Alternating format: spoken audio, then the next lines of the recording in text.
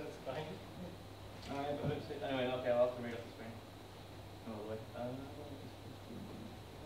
There we go. Right. Thanks for having me. It's very nice to come here. Really nice venue. Yeah, so I'm going to be talking about fuzzing FFV1. So who am I? Not an archivist. I work on FFmpeg and X264, big sort of mainstays of the open source multimedia world. I've organised a lot of events around using open source in mainly in the broadcast, but I also say /pro world. This is kind of how we consider this, or something like that. In my day job, I started a company called Open Broadcast Systems. We build products for around open source software, a bit like Red Hat for point-to-point live broadcasting, so for news and sports. If you're stupid enough to follow us on Twitter, you may know that it's not the usual corporate Twitter stuff that we post about. It's quite interesting. Yeah. So what I was really talking to talk about is codec and container resilience. So both for us in general, it's really, really important for codecs and containers that have corruption of some sort not to crash, and that's usually from two kinds of cases: bit corruption of some sort. That could be storage-based. At work, it could be because of satellite links or something of losing, well, drop bits flipping as a result. Or if it's some kind of packet-based network, we've talked a bit about IETF recently. There could be some kind of packet loss, two different types of loss essentially: chunks of data missing or bits flipped. And lots of decoder implementations are not really written with this in mind. And also, in some more rare cases, encoders can crash on input. Unfortunately, a much wider input space, because you've got all of audio, an arbitrary combination of audio and an arbitrary combination of video, much harder to test, and I'm not going to be able to cover that. Two main reasons for doing this. The big one that the industry uses for fuzzing, as I'll talk about in a minute, and I'll explain what fuzzing is as well in a second, is security. So crafted data can cause untrusted code to be written. Most famous example of this is QuickTime for Windows, full of holes, and as you may know, Apple have basically made it end of life, I think, a few months ago. And that's because their implementations have a lot of issues with not being designed for robustness, and as a result are very easily exploitable. And general resilience is really important. We want our implementations to be resilient, so I want to be able to chuck as much rubbish in as possible, and I still need it to work. Well, I don't want it to crash. It may not produce something useful, but it doesn't mean someone's woken up and has to go and restart something, or a day job. That could be a black screen to 10 million people.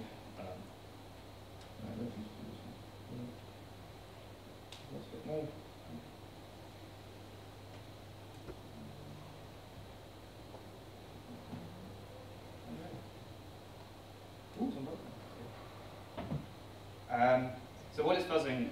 Fuzzing is feeding some kind of random invalid data to a program to cause it to crash, hang, leak memory, assertions, which are sort of programmer-based checks that people put in their code to find edge cases. Most famous thing that's found with fuzzing is the Heartbleed bug. And in the open source world, so two main open source projects to do this, ZZuff and AFL Fuzz.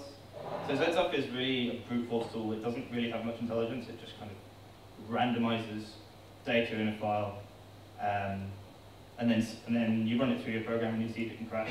AFL is much more intelligent. It's able to go and analyze a program, be that open source or closed source, and understand how that program is parsing the file and create test cases that are deliberately designed to extract, to cause crashes or some kind of issue.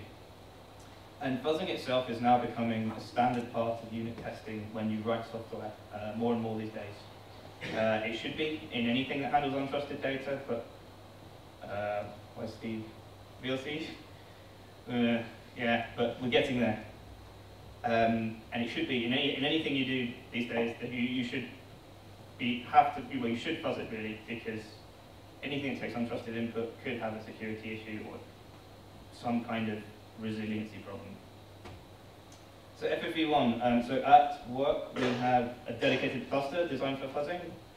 Mainly that's used for work stuff, FMPEGs, H.264, MPEG-2, VC2, and we use a framework called UPipe to do something called framing, which is basically taking in a live feed and cutting it up into segments.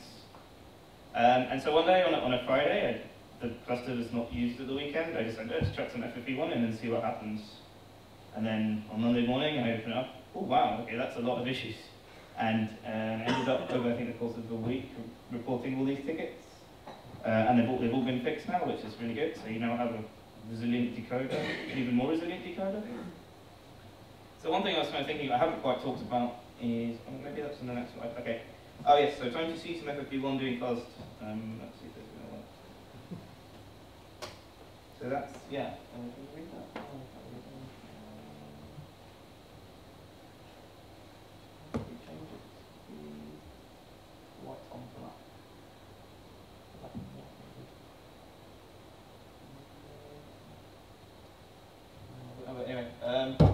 So that was set up, I think, a few days ago on our little sort of test machine. It's not even production fuzzer.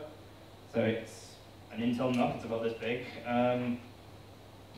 So you can see there that we've done 73 million different files have been created. So if you look at that, 73 million different FFV1 files have been created. And it's running quite quickly. So one of the problems that I'll talk about in a second is these are just random files I found on the internet. So I think off Peter's website maybe, but you need to find lots of small files. I've only got one, but that one file alone was able to find 5 crashes. So yes, so yeah, I'll talk about it in a sec. So what are the problems of doing this? So there isn't a native FFV1 bitstream format, so it's not like, I believe it's only possible, at least from a FFmpeg point of view, to handle it in a container. So, but the fuzzer isn't aware of this difference. The fuzzer just decides to randomize data, so you can actually reach a stage where,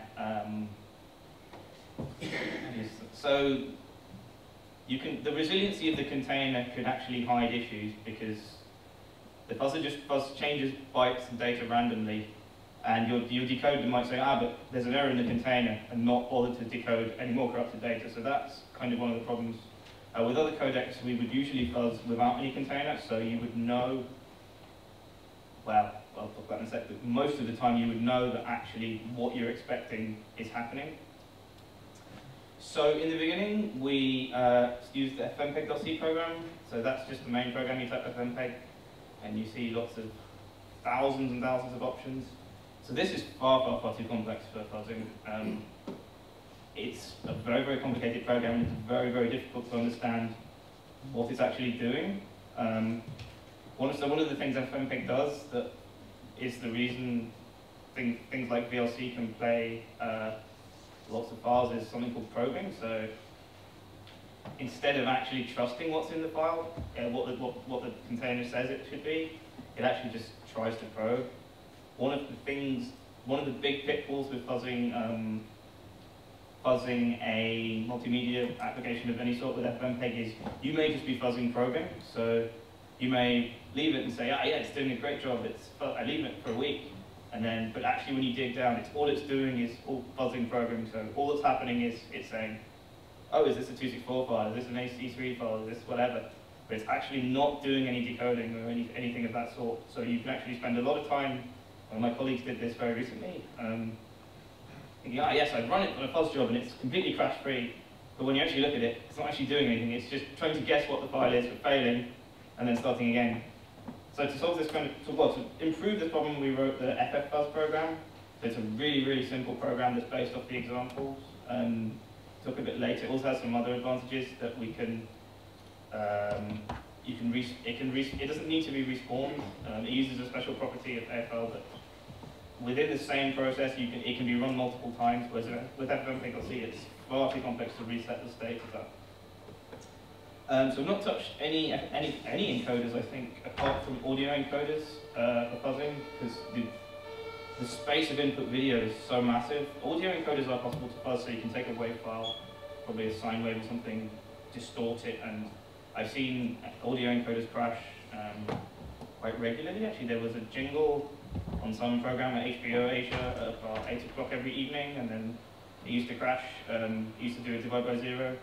But I've not really seen anybody do anything with encoding, with fuzzing video encoders. That's a sort of interesting thing to look at. I'm not entirely sure what to do about that. So all of this isn't systematic at all. This is just kind of, I have some files somewhere that are small enough. I'm going to put them on the fuzzer, run it over a week, a weekend, get on with my life, and then see what happens after that. It's not systematic. There isn't really an understanding of, okay, I've made this change. Now I should run this corpus on 10,000 files, find these issues. Or I've made this change that I think is an improvement, but actually, it's actually broken. Well, my normal test suite that's only there to say, am I still lossless, is fine, but I may have broken resiliency. But you're not really, it's not at all systematic, and there's not really an understanding of how changes affect the fuzzing process. And that really should be part of a test suite of some sort, but I think because of the time it takes to fuzz large data sets, this hasn't really happened yet. So obviously, what you do when you have a faced with a complex problem, you get an intern to fix it, and this is what we're doing. So getting a summer intern, maybe a very late summer intern in about 2 weeks, and his job will be to try and make this systematic. Again, as I mentioned, this is kind of, so the point of, well, one of the sort of demands of fuzzing is the files need to be small, so 100 kilobytes or so. And we don't really have a good test corpus of FFV1 stuff. We just, certainly when I, even with the H264 MP2 stuff we do at work, it's just random files that we have, and we just stick them in and see what happens. But we don't really have a big corpus of, here is, I don't know, an HD one, an SD one, testing this feature, testing this feature, testing this. We don't. They're just random files that we happen to find, and so we don't really have that as a test corpus. But it would be really nice just to have a standard corpus of data and just say, I'm going to fuzz this stuff, and then every week or something to see what would happen as we make changes. FFV1, to be fair, the FFV1 decoder doesn't change much. I haven't talked about it, but probably this is something that should be done for Matroska. I think that's much harder because the kind of, almost by definition, the container is a relatively thin layer, so you'd have to be able to sort of figure out how the fuzzer would only be able to modify the container and not any of the payload data. Or would it even matter? Yeah. So yeah, that's one of the challenges. So hopefully my intern will build a test corpus of lots of little files, lots of little codecs, and we can actually, like we do with normal test suiting, so taking data, making sure it's lossless, or making sure it's decoded as expected. We should do that for fuzzing. So FFV1 doesn't move much, but for various reasons that I can discuss later, 264 and MPEG-2 change a lot. This is kind of the bane of my life, but never mind. So there's, yes, for extra credit, there is a lot of further reading. Yeah, I maybe should have made some tiny URLs of those actually, but anyway. You can see them later. I'll put these slides up somewhere and you can read them. Don't know if anyone had any questions? Dave's waving. So, I mean, you demonstrated how in fuzzing, you came up with recommendations and on how the decoder itself should be changed, but I mean, from the testing, do you have any conclusions on how the specification should be changed? No, I don't know, that's a good question. So these issues, let's see if we can click on one. So let's look at that one, for example. So that was, I don't know what it was. So that was some kind of condition where they didn't expect that branch to happen. So these are all implementation related. I'm not sure. Certainly you're in this. So you're probably in an interesting position because you're actually able to define the specification, whereas most of the fuzzing people do it's already on things that are there. So I've not really thought about that. That's actually an interesting question. Can you build resiliency into your? I'll follow up. That's an interesting question. Have you tried LLVM's with fuzzer? No, better of AFL and the LLVM. There's lots of I didn't go. It could have gone into way more detail, but there's lots of different things, lots of different combinations of things you can do. And there's address sanitizer, which I've not got to use. I use the LLVM AFL fast mode, but then you could also do a stress sanitizer on that, which is I've never managed to get working, but I believe it's possible. Yeah, when I was typing what I found LLVM started to be faster in the instrumentation for ASAM, MSAM, and WSAM. Okay. Very useful. So might be, Yeah. Oh, that's an intern thing to deal with. yeah. That's good to know.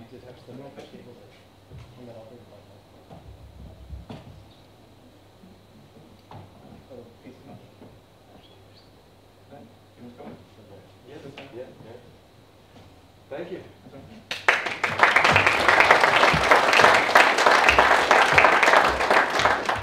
have a lot of questions, but it's good to take on for wherever.